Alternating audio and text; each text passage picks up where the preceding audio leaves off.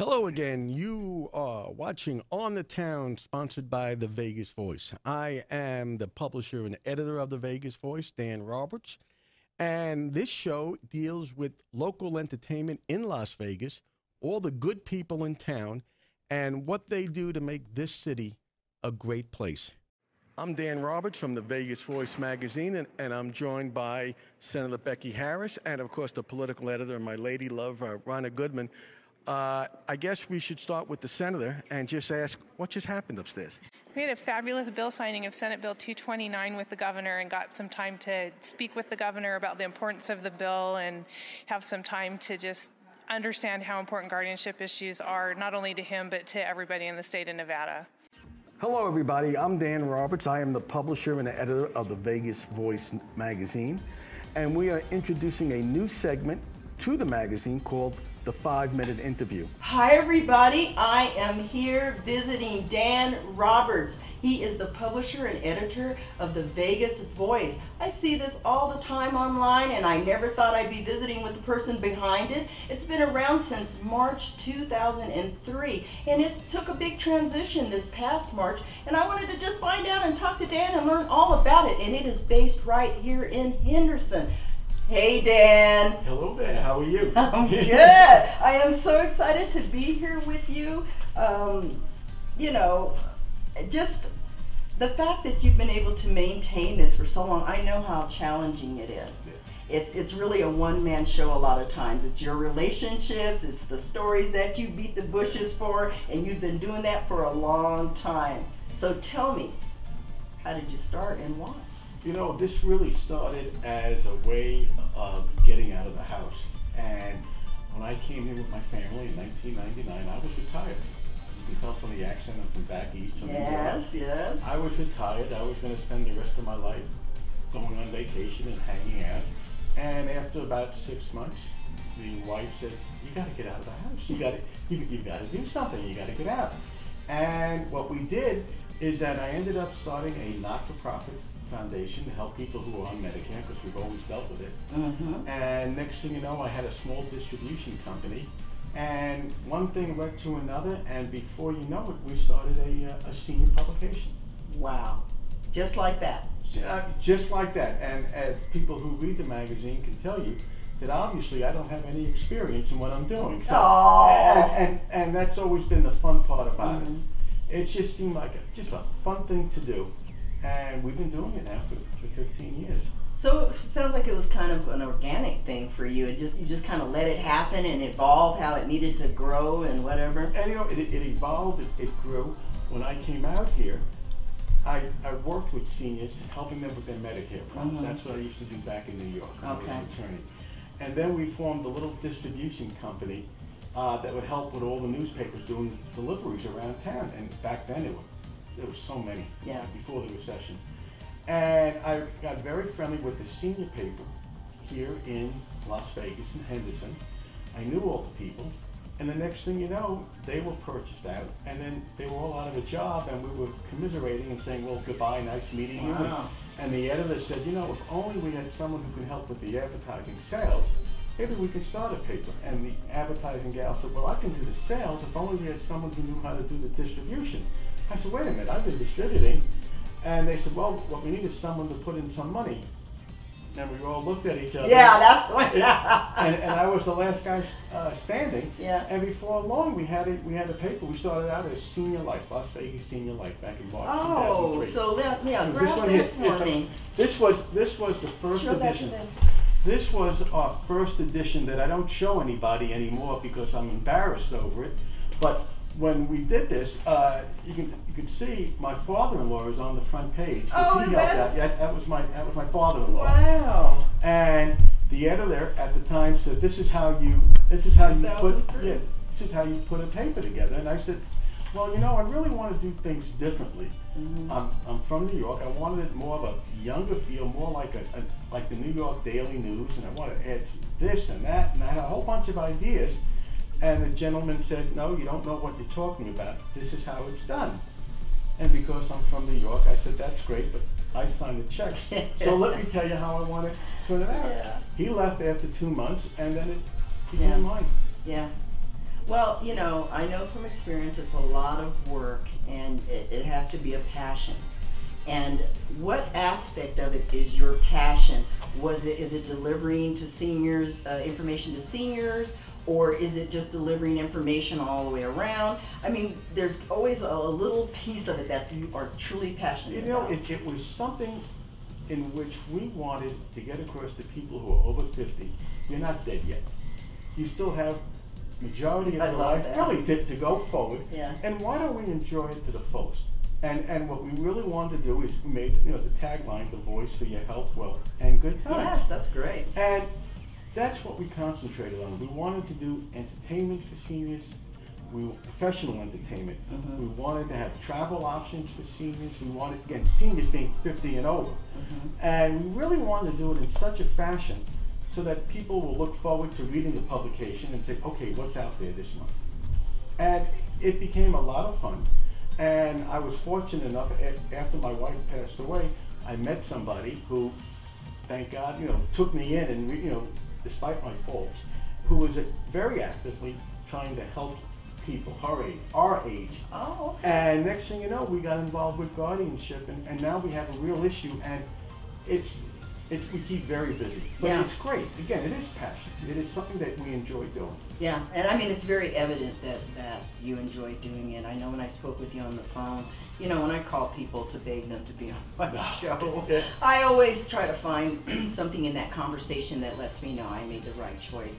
And from the get-go in our conversation, you were just so affable and so tuned in, and it was almost like you shared my understanding of the need that we have here in Henderson. Without a doubt. Yeah. And again, I mean, we're in every home in Sun City, Anthem. We're in every home in Sun City, Henderson. McDonald Ranch, Anthem Country Club, Seven Hills. I mean, this is our town. This is our neighborhood. Yeah. And yeah, we care very deeply about So you can understand why I started this show straight out of Henderson, because I really love Henderson. I am president of the Henderson Rotary Club. Okay. I member of the chamber, a member of Water Street District. I mean, and like I said, I'm from Aurora, Colorado, and so I saw the similarities between Henderson and Aurora, and I'm sure that's what really drew me in. Right. I was living in Summerlin. Okay. And my son really liked Henderson because I made him move to Summerlin with me when I moved here. And so I agreed to just check it out. And then when I came down here, I just really loved it. And it's really been for me, because I'm also a widow, just a great place to be. I feel truly embraced. But I also feel like I can reach everything in town. I go down to Water Street and I talk, hey, what's going on here and there? All those small businesses. And now all the things that are happening. I wanted to ask you about the development going on in Henderson, because you sound so active and you've probably seen a lot of firsthand. First of all, have you been on any committees or anything that led to any of the development here? No, I wish I did. I mean, I was involved and still am with the Henderson Chamber of Commerce. We're still an active member on it. What I can't get over about Henderson is that when I moved here in 1999, there was nothing here. I was told there's a Green Valley. There was no Green Valley station. Yeah. And that's where we ended up moving. And I remember the real estate agent taking me down Easton to Sun City, Anthem Country Club, and it was all dead. Yeah. And, wow. And again, born from the Bronx, I wasn't allowed to step on grass until I was 13 years old. Yeah. That's where I grew up. And the real estate agent said, oh, listen, it's empty now, but within a year, 2 years, it's going to be fully developed. And I said, you're out of your mind. Yeah. I said, it's going to take years, for God's sakes. And it developed, it grew, and it's fascinating to see how the city has grown. Green Valley area. I remember when we first moved here, the people there said, oh, you're so lucky, 215 just opened up to Pecos. Wow. And wow, how can you not live on the Parkway? I mean, yes. That's how we grew up in Oh the my city. goodness. I mean, you're playing on a cement baseball field in New York. That's how I grew up. I lived in New York for a short time. I was going to be a great writer. I lived on 33rd and Lexington. Oh, okay. Right across from Pratt Institute. And my husband and I, he was going to be the artist, I was going to be the writer, and your dreams immediately. Yeah. Like, oh, okay. Life gets in the way. Gotta eat and life everything. gets in the way. Yeah. But I loved New York, and so in you saying what you said, I'm thinking a New Yorker who's been active coming here to this slower town. It's just amazing how Henderson has grown. Yeah. It really has. just fantastic. What is the thing that most surprises you in terms of growth or something that they're gonna be doing or did in Henderson? You know what, the thing that really surprised me, again, I'm used to New York with the fast pace. Right, yeah. It was slower here, and it's still slower than New York, but I found that 99% of the people, they're good people. They're friendly, they're willing to work with you. I was very impressed with the people, and I was Yeah. impressed with the fact that there's nobody from here. You know, everyone is from someplace else, so it's not like you're an outsider looking in. They welcome you. Well, you know, our cameraman was born here. He was, huh? Yeah. Okay. I mean, and that's pretty cool. I gotta tell you, my Rana, she moved here when she was 12 from England. Wow. So she went to the high school here, and she can tell you, stuff about, oh no, this was empty and that was empty. oh, and that must be. I'm gonna have to have a comment And, with oh, her you have too. to. I mean, yeah. and she's, oh, Henderson. Nobody even thought about Henderson. Yeah. And I said, well, you must have bought all the land, so you must be a multi-millionaire. Oh, snap. And if I would have known, who would have known? Well, you know, I just love seeing the growth, and I really wanted to start my show because I saw that maybe what was going on wasn't really. Actually, what happened is I think his name is Mark from the redevelopment agency in the city building, and he came and spoke to my Rotary Club. And we all sat there with our mouths dropped open. What? They're building that where? You mean down there? Yeah. Oh, there's a thing going up over there. And so I thought, oh my goodness, we're really missing out. Nobody, the big news is not going to come out and say, oh, we're going to show this new development over here, unless it's something really avant-garde or something like that. So I thought, wow, I think people might be interested in seeing what's going on day to day around Henderson. Now, it's not big news, but it's news to us. Yeah. And that's why I started my show, and it sounds like you saw that need and you knew you could fill it with your magazine and everything. I mean, you've got, so let me go over this. So you've got the Vegas, I'm gonna set this down. Good. You've got the The Vegas Vegas Voice. Voice. This is the way it looks now. Yeah, we changed over from that newspaper look to a magazine in March of this year. So we've been doing it for about 6-7 months. It is a lot of fun. Yeah, isn't it? It's a lot of fun. I know our readers are very happy, easier to read, and people say, well, no, I don't get the newspaper printed on my fingers and everything. But I said, that's part of the fun, Yeah. They like the magazine, you can stick it right in the No, pocket this is and read great. it. And So- I'm on the board of the Philanthropreneur. I know Victoria very Oh, very really? well. Okay, we just Yeah. met up with her. She's going to be working with us on this, and as well as our nonprofit to help us seniors for guardian abuse. So Yeah. we're really kicking, and it's a lot of fun. It's a reason to wake up every morning. Absolutely. And let's go. That's what I love about what I do. Right. And meeting up with you and you being based, the newspaper or the magazine being based in Henderson was so refreshing to me because I was happy to know that there was a resource for people in Henderson, that they could read and catch up and that you're featuring small businesses and all of that. And that's so important to me as a business coach. It's like I'm always looking for where can I send people to that's a good value for promoting their business or that really targets their niche market, that's important. And one of the things that we really concentrated on, and it does mean a lot to us, is that we wanted to provide, besides information, we now provide entertainment. And I know a lot of people in Henderson saying, I'm not going to the Strip. Yeah. Just like when you lived in New York, That's I'm me. not going to Times Square. Exactly, I'm not yes, paying for the parking. yes. So what we started to do, and we're going to go big time in next year, is that we're going to bring the shows to Sun City Anthem, to Solera at Anthem, to McDonald's Ranch, and they're great shows. I mean, Yeah. and it's a lot of fun. It's bringing people who normally will not get out, let's say, and they don't want to go downtown. They don't want to go to the Strip. They can go right to their community center, right to their place, and see a great show. And we're very excited about it. We have a lot of plans going on. I think that's a great idea because I often wonder, the Sunset casinos, the Fiestas and all those who are so well ensconced here in Henderson, they have a lot of features there that, especially as old schoolers know the names and everything, but, I don't know if you're not a member, does it really get out? Now I see you have advertisement in here for Sunset, and I know I see it in something else that I look at, but to be able to, court those performers over here into Henderson, where you have a ready and willing market and audience. Something. No, I agree with you, but there's something else. I tell my sons, hey, guess what? We're going to have Rich Little on our show. And they look at me like, Yeah. Rich Little. Who is he? Wait. And then one of the people that really, and it's a sticker shock, is that when we first started, I can't tell you how thrilled we are. One of our columnists is Marty Allen, the Marty Allen, Allen and Rossi. I mean, the guy is fantastic. He's been like an uncle to me. I love the guy to death. And I'm explaining to different people who Marty Allen is, and they're all 30. And I said, Marty, I got Marty Allen. And they stare at you. And I said, don't you understand Allen and Rossi? No, they stare at you. And I said, well, wait a minute. They were on the Ed Sullivan Show like 30 times. Wait a minute. And who? And I said, wait, no, Ed Sullivan. Wait a minute. And then they hit me with, well, Marty Allen and his partner Rossi, they have a distinction. When the Beatles came to the United States and the Beatles were on the Ed Sullivan Show, they were on the same show.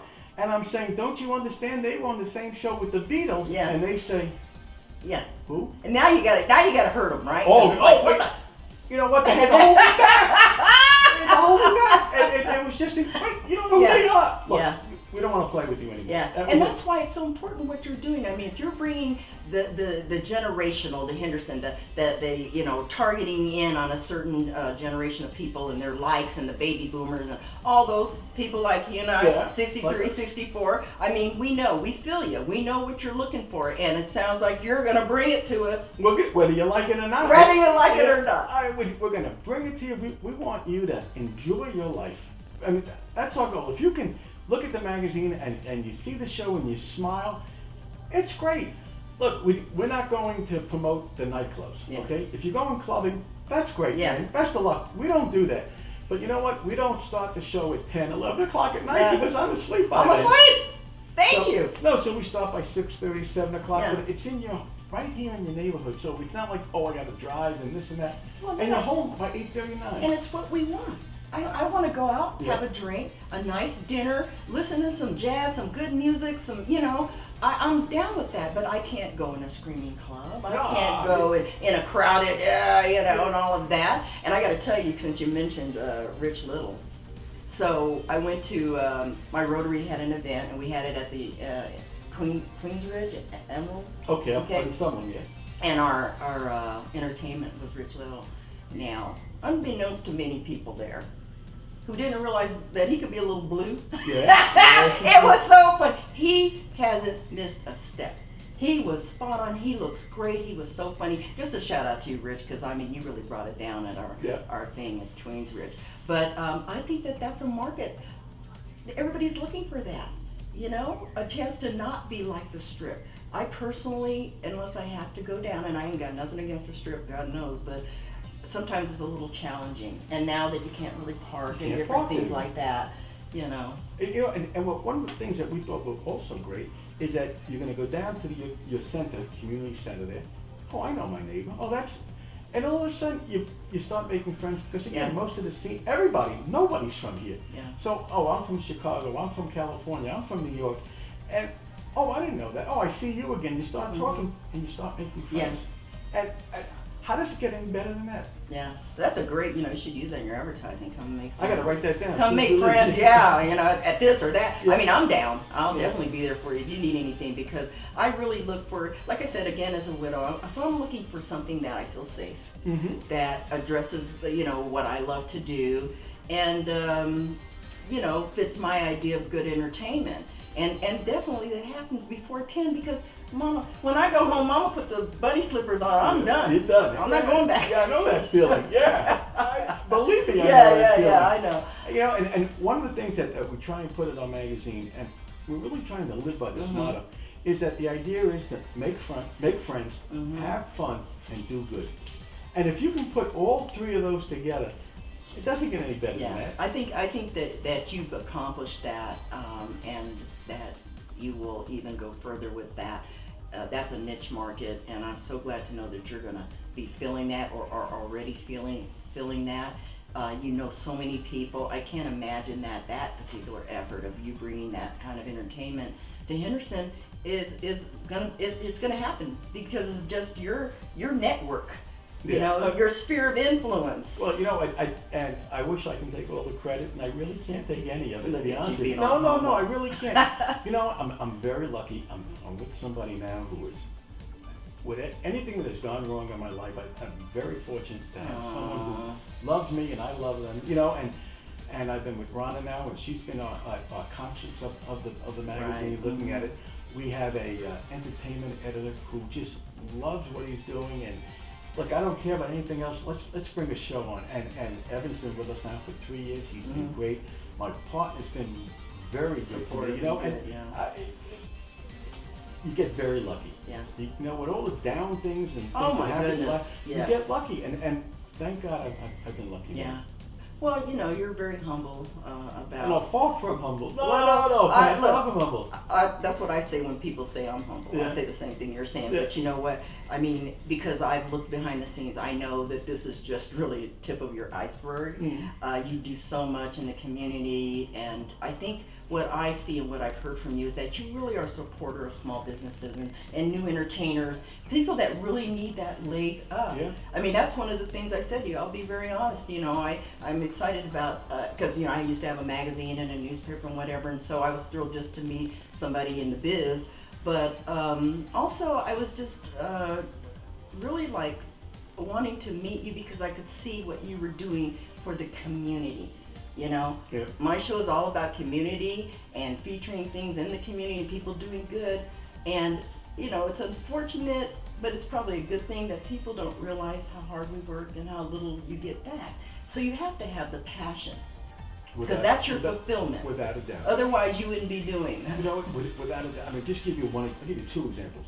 One is that we've had entertainers who, I never heard of him. I never heard of her.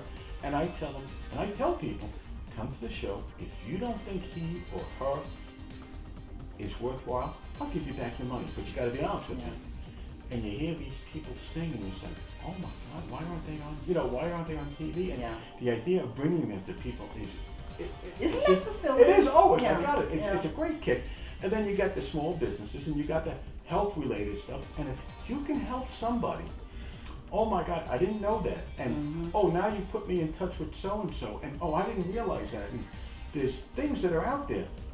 And they come back and they say, "Oh, thank you so much." And they mean it. They do. Yeah, they do. They do. You can't put a price tag on No, it, you but can't. you feel great, Pat. You feel fantastic. Yeah. I mean, that's, you know, I'm not doing this because, you know, it's paying my bills. I'm doing this because Yeah. I love doing it. Right. And I love meeting people, and I love helping people, and my show, just like your magazines and everything, it gets out there and tries to showcase, well, let me just throw this in. Okay. So I met with Lou Laporta, do you know him? Over at the Henderson Historical Society. Yes. Oh my goodness. I mean, here's this guy tucked away on Water Street with this vast knowledge, and not just him, but the whole organization has all these people who grew up, went to basic, back in the day when basic manufacturing was still around. Yeah. I mean, just the things that you can expose that to people who don't know that there's a resource right down on Water Street, or at all of our libraries. You can look at all the historical documents and things like that. So that's what my show has been able to reveal. And hopefully it's a great resource for people coming to Henderson, or people who have been here forever, to remind them of what they were a part of. Yep. And so I see us we are like maybe kindred on that mess, right? Okay. Without a doubt. Yeah. You know, and one of the things I'm going to suggest to you, even on the air right now, is my Rhonda Goodman grew up here. And she can tell you, let me tell you what it was like not to have dirt streets. And I'm saying, what are you talking about? I know, You know? yeah. Oh, I got to talk to her. Oh, yeah. Absolutely. Set something up. I would love to have her come out on a shoot and her be the person taking me around places that I'm not familiar with. Oh, she grew up with it. Okay, right. I'm doing Okay. Rhonda, so. He already offered you. There you go. But before we close out, share with me where you hope to see all of this go. Like, what do you see in the future for your magazine? You said you have kind of dipped into podcasting and online shows and things like that. So are you going to be growing that aspect? I truly hope so. I mean, what we'd like to do for 2018 is we're growing our entertainment shows. We did 12, 15 last year. We're going to do about 30 this year. Wow. And we're happy with it. We want to increase the guardianship protection, so nobody will ever get caught up in that scandal again, and we can spend hours and hours talking about it. We have a weekly radio show. Our man Rich Natoli does it, and we want to increase that. We want to do podcasts. We want to get out, and the idea, the great idea that we have is that if you're over 50, you want to read our publication. You want to be a part of it. And you have an idea, oh, why can't we do this? Why can't we increase this? Our attitude very strongly is, you're 50 and over. As I said, you're not dead yet. Let's just enjoy ourselves. And what do we do to make things just a little bit better for your neighbors? Just a little bit. And meanwhile, if you can have fun doing it and make friends, what a great way to live. Yeah. I think we're both lucky in that regard because we get to meet people all the time, and that's just so much fun. How does somebody get an article in your magazine, a connection in some way to your magazine, whether it's advertising or whatever? All they have to do is give me a call. My phone number is 702-251-4441. Or I guess the way of the world now is they don't call, they email. Yeah. So by all means, our email address is on the masthead. And what's your website? It is thevegasvoice.net. Okay. And my email is dan@thevegasvoice.net. Give me a call. Okay, so don't talk about, I don't know how to reach him. He's giving you everything except his address. We'll keep that on the down low. But, this is a great person. I'm telling you, I've met a lot of people, and he's just so welcoming and open and willing to help. I called him out of nowhere. He ain't heard of me, but he was so welcoming. I just really appreciate sitting here with you. Like I said, we're so kindred. So aligned on a lot of the things that we've done in our 60 some odd years. But we look 20 years. But we look good. But no, I'm so looking forward to our relationship and moving forward with you in any capacity that I can help you and your magazine. And I don't have no problem asking you for anything. So. And how much fun will we have? Ton. Look how much fun we're having right now, people. Do we look like fun people? Come on. Yeah. I'm here for you. You're here for me. Is there any last things you want to say to the people out there? No, I just want to thank everybody for supporting the magazine, for reading the magazine. There's nothing more I love than that someone stops me and says, oh, I like this article, or even better, I didn't like this person. I didn't like that. Do this, do that. Yeah. We just love suggestions. Yeah, well, you need all that. You need the input so you can improve or whatever you do, or So I'm just really thrilled. Thank you so much, Dan. I look forward to doing more with you. I certainly want to follow you. If you need me to do something, just ask. I'm just so in love with you right now and everything that you've accomplished, and you can see on our B-roll a lot of the things that he's done. You even got to meet, what's the dog's name? Dog's name is Daisy. You got to meet Daisy? That's a beautiful dog. It reminds me of the dog in the movie. Please Don't Eat the Daisies. Didn't they have a big old white dog? I have no idea, but if anybody wants to take the dog. No! Oh no, somebody in this household will, you know what? He's got a pool back there. I don't see him floating in. You're a New Yorker. Yeah. I'm very lucky. Yeah. Really very lucky with everything, how everything turns out. I guess everything does turn out for the best. Absolutely. Yeah. Everything that God has a plan for us. Whether you like it or not. Yeah. Whether you like it or not. But anyway, I want to thank you, Dan, for being my guest. My pleasure. I want to thank everybody out there for watching this show. I think it's great information. Please check out Dan's website, his magazine. Can you pick this up like in stores and stuff? You can get them at all the libraries, at all the community centers. But again, our claim to fame is that we mail it. Yeah. So, and if you're not getting it for whatever reason, give me a call. Did you hear that? He mails it. We mail over 28,000 copies. So how do they subscribe? They call me and say, put you on the on list. the mailing list. Yeah, Okay. Again, and if you live in the age-qualified communities, the Sun City, You're going to get Solaire, this. You better be getting it. Yeah, we're paying for it. Okay. Well, you heard it here first. So thank you so much for watching Straight Outta Henderson. Thanks to my guest, Dan Roberts. And I'll see you on the next Straight Outta Henderson.